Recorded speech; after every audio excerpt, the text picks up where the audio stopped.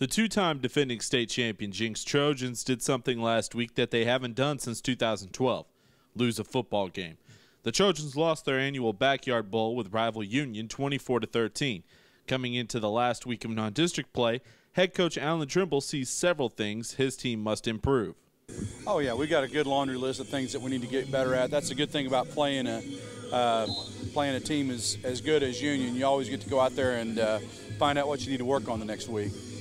Junior quarterback Cooper Nunley is looking to lead his team to a third gold ball and his second as the starting quarterback. Trimble likes what he's seen from his QB. Well, Cooper's a stronger kid, throws a stronger ball, a lot more familiar with what we want him to do and the expectations that we want him to have. So, you know, he's kind of picked up where he's left off in a little bit bigger and stronger fashion physically. And you know, Coach Maddox, our offensive coordinator, has been able to put a little bit more responsibility on him, getting us in and out of plays and things. So really playing well right now. And again, I know he's a couple of those balls he would like to have back, but again, game of that magnitude, you're going to go out there and try to do your best to win. One of the breakout stars in 2014 has been receiver Carson Epps. Epps has surprised many people around the state, but not the Trojan coaches. Well, I don't know if it's a big surprise. You know, he played behind Steve Parker and Dylan Harding, but it has been pleasant to watch him come on and really grow in confidence. Great spring track season. Was on a couple of championship relay teams and a championship track team.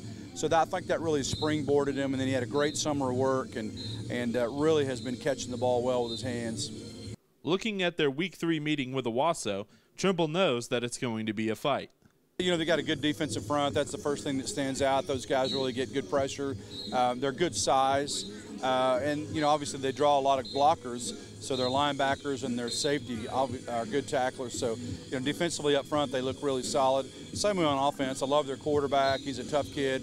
Came in last year against us and just made play after play, and I thought really kept him in the game. So we have a great deal of respect for him as a runner and a thrower.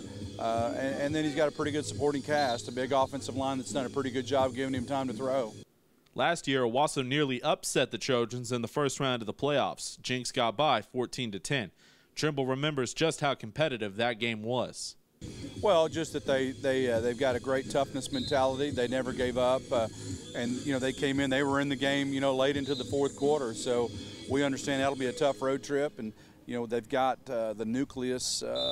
Well, a lot of those kids they have, you know, played in those games, so they've been there and they understand that they can play with us. So we, you know, again, we'll have to be ready to go.